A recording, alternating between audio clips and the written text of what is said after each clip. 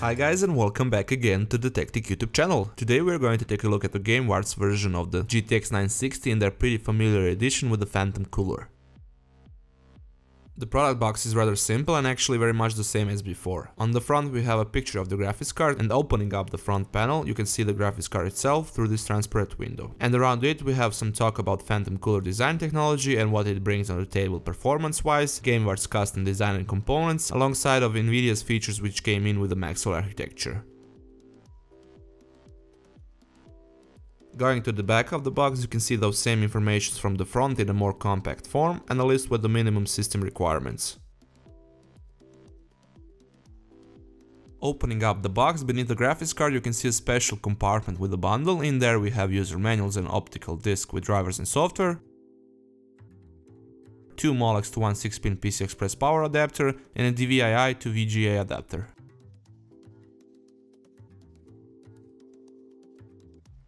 And here's the graphics card itself.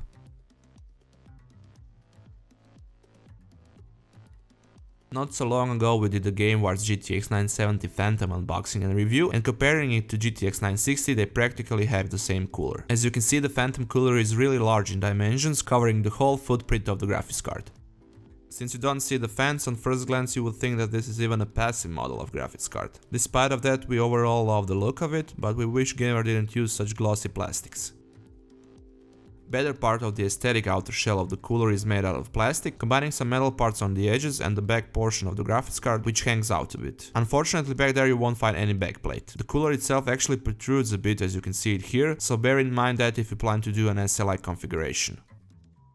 Top is dominated by the aluminum fins, through which you can see 4 heat pipes coming off from the heatsinks, which are placed on the bottom directly on the GPU and parts of the surrounding PCB and other components. In between that we have 2 80mm fans, which are specially developed and patented for this occasion, and here we are talking about their way of installation, or in this case removal. They are very easy to access to, so you can clean them from dust or in worst case scenario replace them if they fail. For powering up, this model uses only one 6-pin PCI Express power adapter, which is great if you plan to do a multi-GPU setup since it doesn't need a lot of power. But bear in mind that GTX 960 supports only one SLI bridge connection for up to 2-way SLI graphics card configuration. Going to the front of the card, for video outputs we have an unreferenced lineup of 2 DVIs, 1 HDMI and 1 DisplayPort.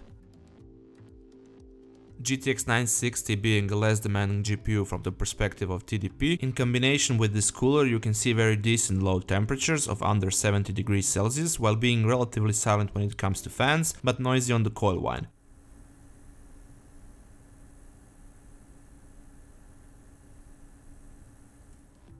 Idle temperatures are pretty usual, and in this state GTX 960 Phantom is barely audible.